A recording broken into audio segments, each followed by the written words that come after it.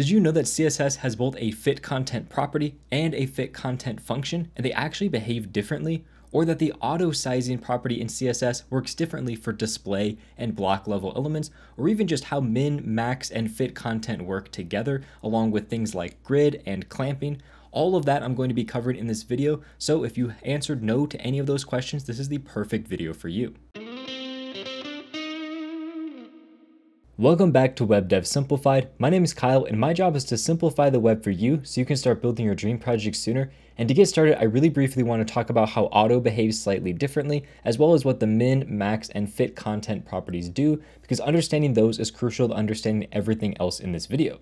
So in this quick little example, you can see that I have an H1 tag that says this is title, and then I have a paragraph tag with just some longer text inside of it.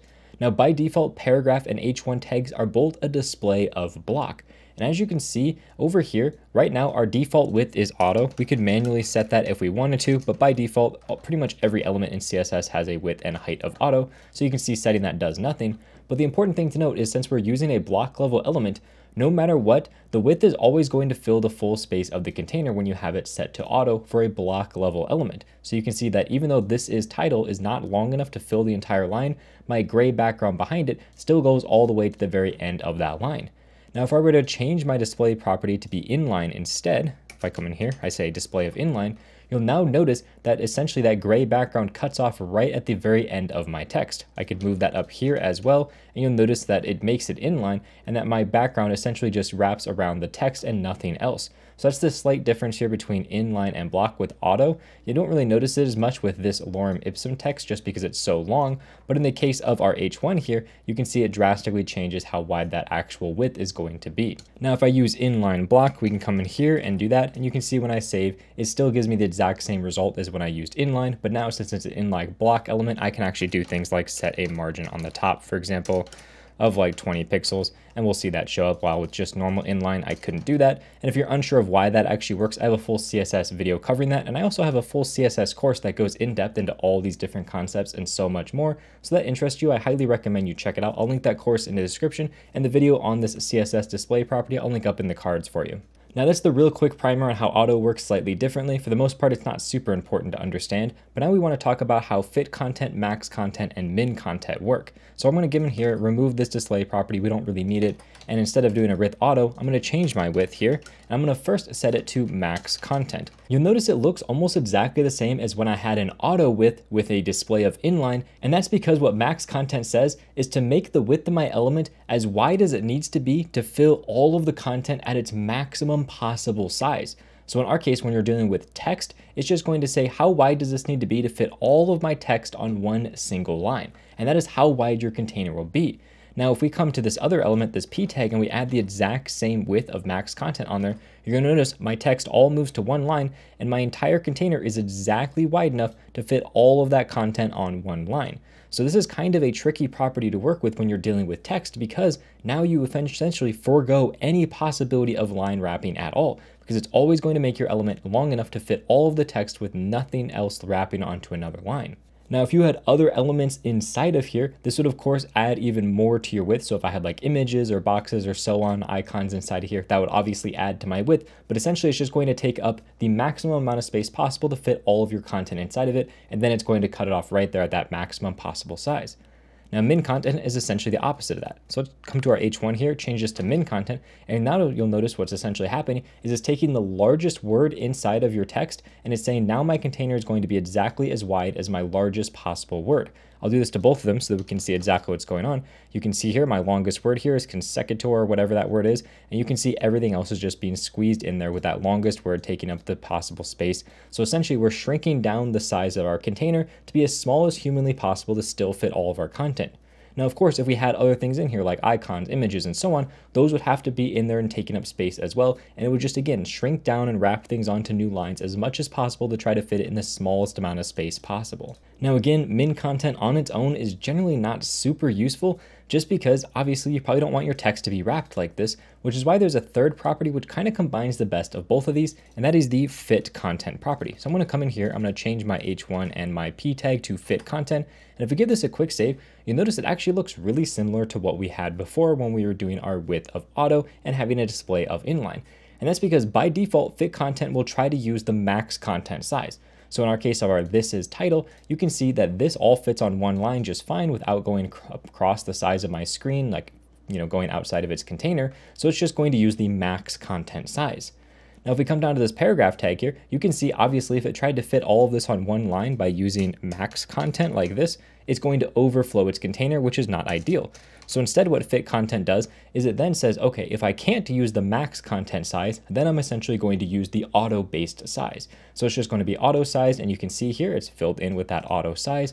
And then if we were to shrink down our screen even further, eventually when we got to a small enough possible size, it would say, okay, at a certain point, once I get to that min content size, that's the smallest this element can possibly get. So essentially I'm clamping between three different values. I have my minimum size, which is my min content, my maximum size, which is my max content, and in between the two, I have essentially an auto size.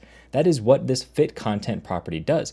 And you can actually emulate this a bit by using a min width, which is going to be our min content, our width, which we're going to set to auto, and then a max width, which we're going to set to max content.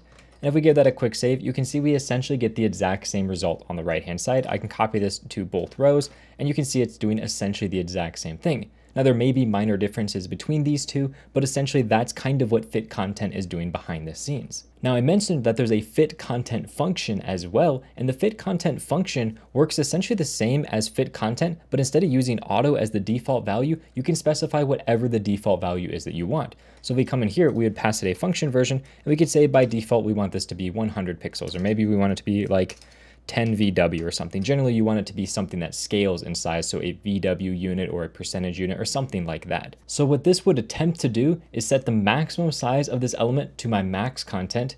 It would try to be 10 VW whenever it can possibly be. That's the desired size when it's essentially not at my maximum size. And then instead of using min content as the minimum size, it actually uses auto as the minimum size. So essentially my element is going to attempt to be 10 VW. It's going to go up to my max content size. And then if I can't be 10 VW, the smallest I will ever get is going to be that auto based size. Now, the one problem with the way that fit content actually works is you can only use it inside of CSS Grid. Currently, using it as a width property like this is not supported in CSS. It's an experimental feature, and most likely if they use it with a width property, min content will be the minimum size that something could possibly be instead of using auto. To demonstrate really quickly what this could look like, I'll just come in here, I'll create a grid, and I'm just gonna put a single element inside of here. It doesn't really matter. And we can come in here, we can say that our grid is going to be a display of grid, and our grid template columns, we can come in here with that fit content function, and we could say that we want it to be 10 VW or something like that. It really doesn't matter. That's going to be essentially the size we want this thing to be. And let's just put some text inside of here, grid text, just like that. And you can see here is my grid text element. And what's essentially happening with this is it's trying to be 10 VW up to its maximum possible size. So right now this element is wrapping onto another line because 10% of my screen size is quite small at this smaller screen. If I increase my screen size, eventually you would see it wrap onto multiple lines. But of course my screen's not large enough, so let's just change this to 30 VW. Now you can see it's on it's not wrapping onto one line because it is wide enough with this 30 VW. Essentially it goes up to its maximum possible max content size. But as my screen shrinks, eventually you'll see this wraps onto another line because now 30 VW is small enough that it's forcing it to wrap onto multiple lines because it's now smaller than that maximum content. And the smallest this would ever get would be essentially auto size, which means that it's going to be as small as the text can possibly be or any other elements inside of it. Now, when dealing with grids, there's another property you can use, actually a function that's similar to fit content, but this is called minmax. And the min-max function takes two different properties. It takes a non-flexible minimum size that this thing could possibly be. So we could pass in like 200 pixels. That's the smallest that this element could possibly be. And then we pass it in a flexible size, for example, 1FR or auto, or like max content, just something that can scale in size, and that's going to be the maximum size this thing can be. So if we come in here with 1FR, this just means that this is going to fill to take the remaining space possible, but the smallest it will ever be is going to be 200 pixels. Now, if I come in here and I just add a background color to this, we'll give it that light gray background. Just like that, you can see this light gray background is taking up all of the possible space by using this 200 pixels. That's the smallest it can possibly be. And currently my browser is less than 200 pixels. Now, if I increase the size of my browser, eventually you'll see we get to the point where now This entire container is more than 200 pixels wide, so it's using this maximum size, which is just a scalar that is essentially 100% width in this particular scenario. So min-max is a great way to be able to customize how you want this to be with a minimum particular size. So we have fit content for doing different types of scaling, we have min-max for doing different types of scaling, and these work inside of a grid, which is really handy because grids are where you have a lot of customizations you need to make with sizing to make sure everything scales properly on different screen sizes. Now, the last kind of major sizing thing I want to talk about for scaling different sizes automatically for you is going to be the clamp function. And the clamp function works very similarly to how min width, width, and max width work, but you can use it with any property at all, not just ones that have a min and max version, because really height and width are about the only things you can set min and max sizes for. So what if I wanted to change the font size of this H1? Well, I could do that with the clamp property. And we could just say font size, and the clamp property takes 3 values. The first is the minimum size we want our font to be. Let's say 20 pixels is the smallest we want this font to be. Then it's going to be taking a scalable size, something like a percentage or a viewpoint unit or something like that. Let's just say inside of here we have like 2 VW. It doesn't really matter what this is. Then we can come in here with a maximum size. Let's say the maximum we want our font to be is going to be 40 pixels. Now, if we give that a quick save, you can see as I changed my browser screen size, you can see right now we're at that 20 pixel mark. So maybe let's bump this up a little bit to like 5 VW. That still isn't making a change, so let's come in here with a 10 VW. There we go. You can now see that my font size is much larger. As I shrink down my browser size, you can see my font size decreases until it gets to 20 pixels. Once it gets to 20 pixels, you can see it now no longer decreases. Now, as I increase my browser size, you can see the font size increases until I get to 40 pixels. And once I get to 40 pixels, let's just change it actually to 35 here, so it's a little easier to see. Once I get to that 35 pixels, which happens right here, you can see now no longer is my font size changing.